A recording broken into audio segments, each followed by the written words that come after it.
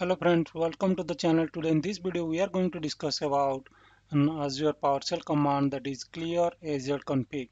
Okay, this is an excellent PowerShell command that can help you to clear all the configuration that are set by the user. Okay, so if you have configured something default, okay, by you, that will be get removed with this particular command. Okay, so if you are executing this command, it will remove those configurations.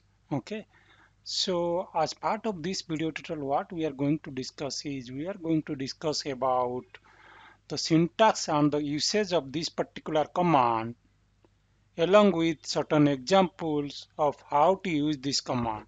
Okay, so let me start with a quick demo. For that, what I'll do is I'll open Windows PowerShell ISE with run as administrator mode. Let me do that. So let me paste that command. This is Clear-AzConfig. Okay.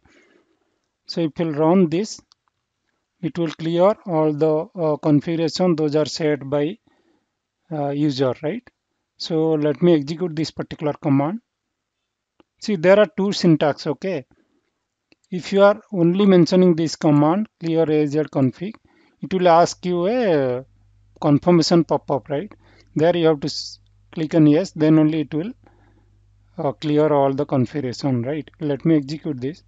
You can able to see it is asking you clear all the configs that apply to all the modules and CMD LEDs in scope of current user, right? If you are clicking on yes, it will clear. That means it might have cleared now. Okay. Another way is you just mention, if you want to avoid that pop-up, confirmation pop-up, just mention force parameter. Okay, just execute this.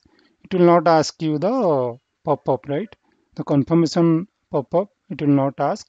It will directly remove all the configuration set by the scope of the current user, right?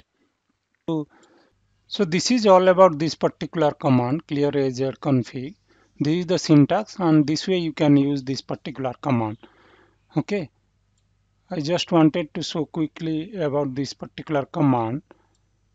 Okay, so one more thing is I have also written one article on this command.